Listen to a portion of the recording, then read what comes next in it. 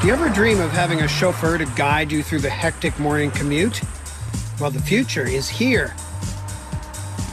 Today at Fiat's research center in Italy, these driverless cars are being put through the paces. Each car is a self-drive software program, and several sensors attached tell it when something or someone is in the way. It's equipped with GPS, and the car gets from point A to B by following transponders embedded in the surface of the road. Along the way, each traffic sign transmits a wireless signal. That's how the car gets the message to stop at a red light. Eventually, the central monitoring center could keep track of all of this. They have the technology, well, almost, but it'll be years before these invisible chauffeurs hit the road, if ever. And in case you're wondering, you will always be able to get behind the wheel and drive it your way.